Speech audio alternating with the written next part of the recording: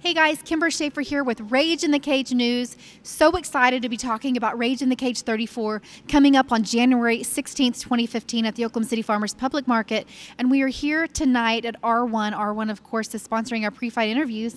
And it just so happens that R1 is your home gym. So tell us what makes this gym so special and why do you call this gym your home? So many good fighters to train with here. I think this is top gym in the state. There's a lot of good gyms in the state, but trained at several of them. But I think this is the top one. We got the most high-level fighters, I think, without a doubt. We got the most UFC and like Bellator quality fighters here, and but no one has an ego here. Everyone's so nice and helps everyone, and that's why I like this gym. So.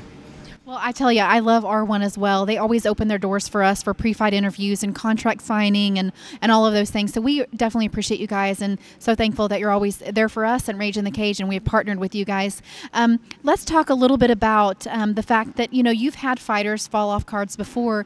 And speaking of contract signing that we did here at R1, this is the first time Rage in the Cage has asked even the amateur fighters to sign contracts. So has that kind of given you a little bit of confidence going in this fight and that you don't have to worry about that quite as much? I mean, we know injuries happen and things happen where people, you know, fighters have to fall off the card, but has that given you a little bit of confidence? It makes me feel a little bit more confident that at least they'll show up. Nothing's worse than making weight and then not getting a fight. So, yeah, I hope that. I think there'll still be some people who will still not honor the contract, but I think it'll help. Yeah, and I hope it does. All right, well, let's talk just briefly about anything you want to talk about your, you know, what you put into fighting and what made you want to be a fighter in the first place. I started watching, just started watching UFC, and